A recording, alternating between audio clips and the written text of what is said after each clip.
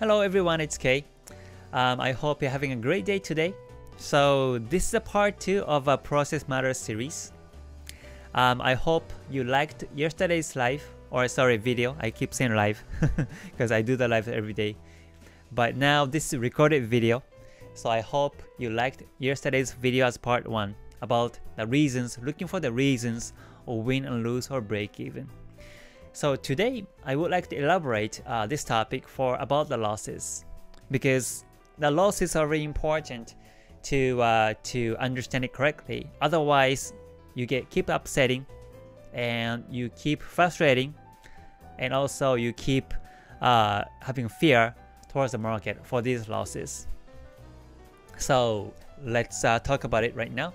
I would like to introduce one of the Japanese proverbs from one of this greatest swordsmen in Japan back in the Edo period. So yeah, I hope you liked today's video too. So yeah, basically, as a disclaimer, this knowledge is based on my experience. So when you take trades, please do with your own risk. So today's proverb that I would like to introduce is this. It's there are no reasons for wins, but there are reasons for losses. And this is a saying from this Matsura Seizan. And if you can look up this Wikipedia here, he was actually born in back in 1760s in Edo period, and he was the greatest swordsman during the Edo period in Japan. And also he was a practitioner of a school of swordsmanship. So basically he was a master of sword, and he was also a novelist back in Edo period. And he actually says this. Once again, he says, there are no reasons for wins, but there are reasons for losses.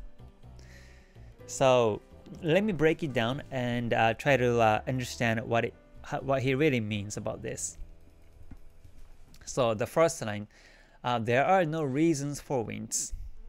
So his concept, or this is actually my concept too, but when it comes to win, actually it becomes naturally, or sometimes without any of my power, sometimes I win. So it's like luck, right? Sometimes we get lucky shot and we win sometimes, and that's something that happens to me too. But when it comes to losses, then there should be some reasons for losses, and this is the main topic for today. So when you lose, that means you have to look for the reasons, especially. So yeah, because you might regret of the fact that the price went against you and you lose. So the priority is that to think about these, the reasons is that first, when you lose, you have to really shut down the PC for once, and you have to leave chart, and you like to think about the reasons of why you lost that particular trade. Try to come up with reasons, at least 3. I like number 3 always. So try to come up with the reasons of why you lost the trade, at least 3. So if I can give you some real chart examples, maybe I will just pick up this Euro USD, and let's go to the daily chart. And oh yeah, looks like the price is now in the Kumo, and tomorrow it's going to be at this forecast end of the forecast lines day. But yeah, so let's say let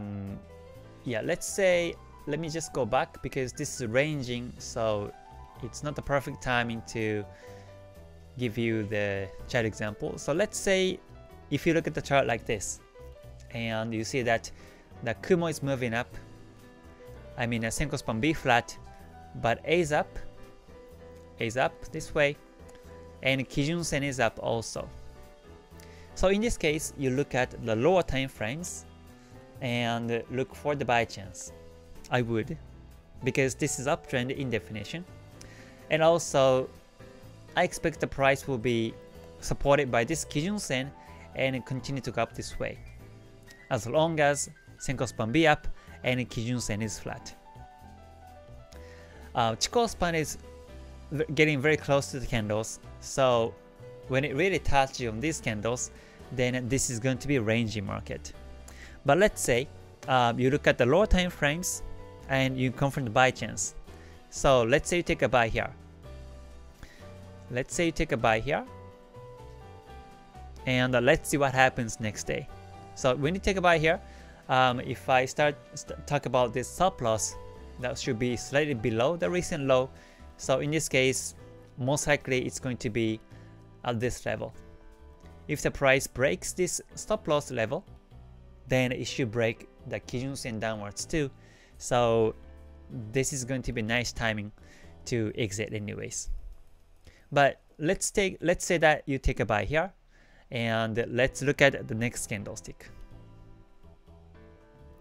On the next candlestick, it went upwards, so you won some profit. So moving on to the next one. Okay, now it continues to go up. So if you take a buy here, then you already make some profit over here. I think you're running, let me measure it here. You're running about 106 profit here already.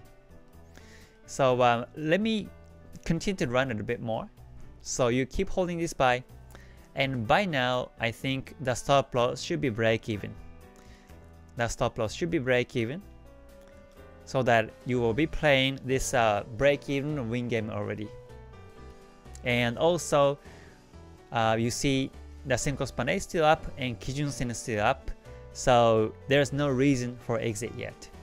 So yeah, let's just keep holding this buy and just move one by one.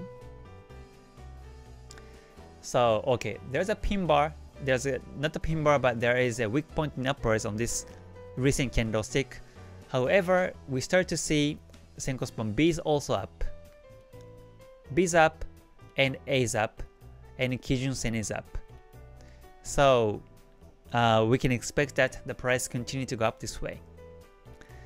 So that on the next day, it goes backwards, retraces backwards.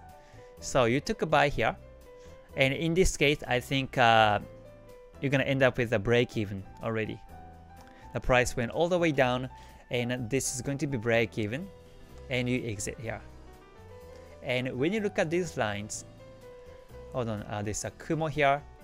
Technically, this if you can see this zoom in, Senko span A is flat, B looks like B is technically up, but Kijun Sen is completely flat. So A flat, Kijun Sen flat. So this is a nice timing for exit anyways. But when you exit like this, how do you feel? Like you were running some profit already, all the way up, like 106 profit, and the price went all the way down, and you get break even. Right, you get break even. Realistically speaking, I think you should be exit when you see this weak point in upwards, or when the price starts to go backwards. You can take profit at some point.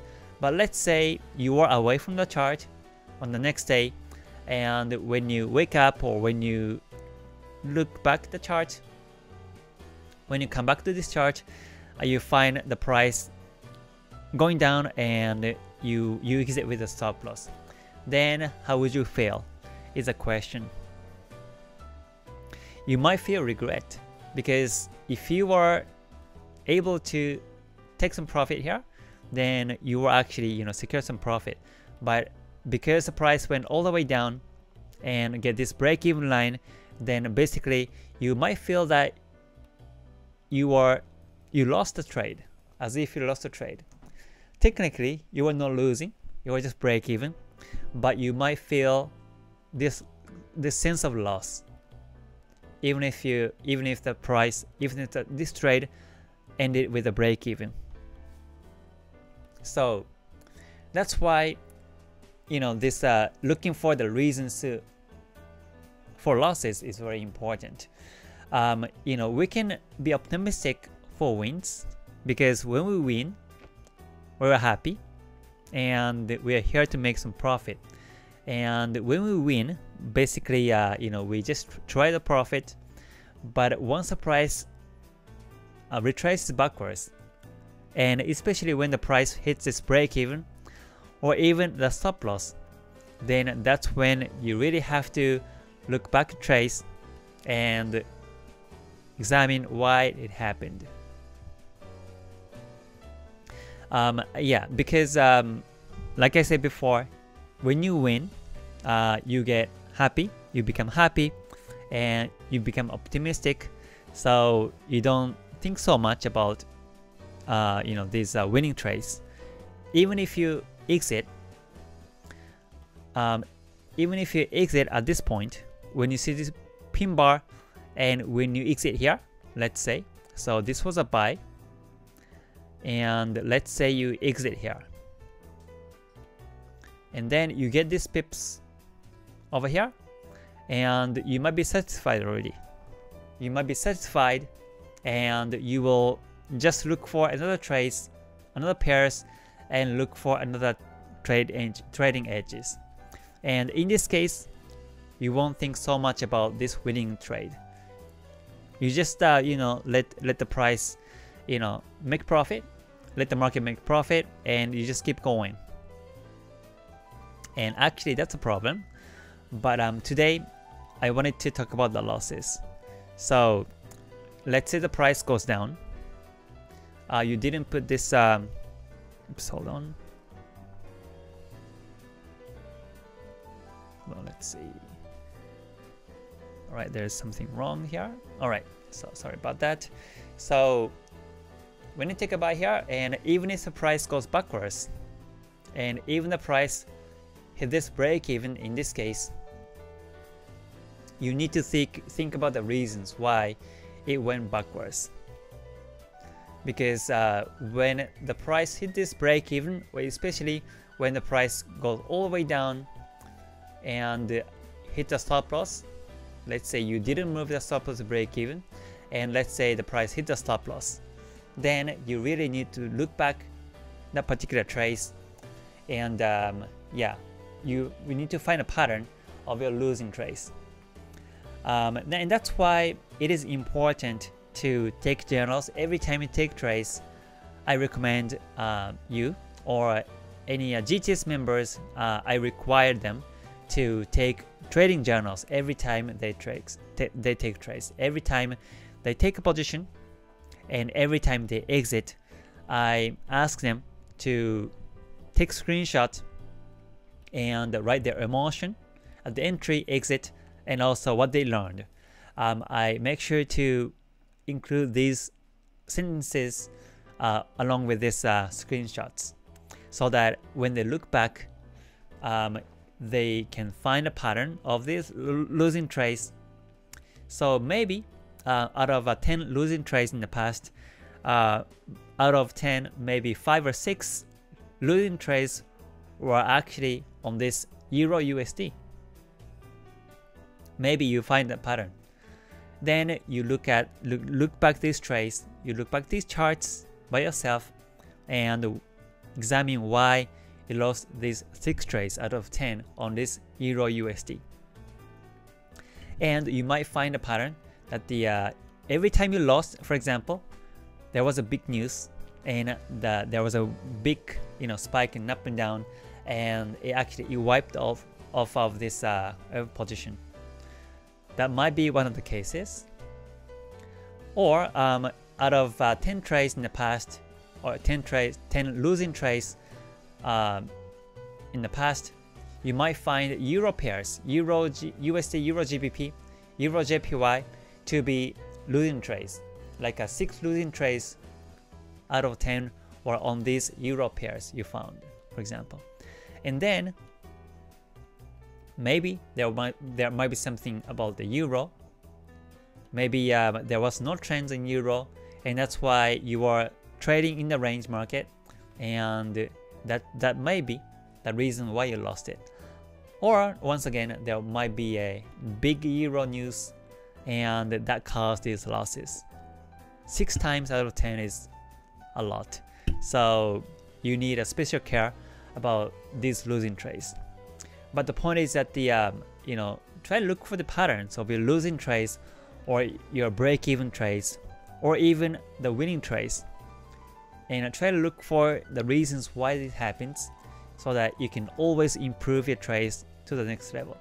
So when these losses were caused by this euro news, then the lesson will be, right, do not take trades when there's a big news in euro, because most likely when there's like an interest rate or any like a CPI or any reports in euro that is considered to be impacting, then the market will spike up and down, and you might end up with losses or break-evens.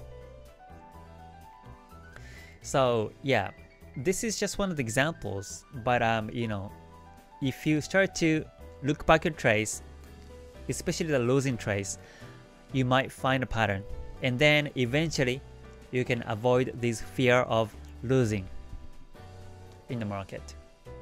So that's why, coming back to this proverb, I thought it's profound, because we tend to focus only on the winning trades.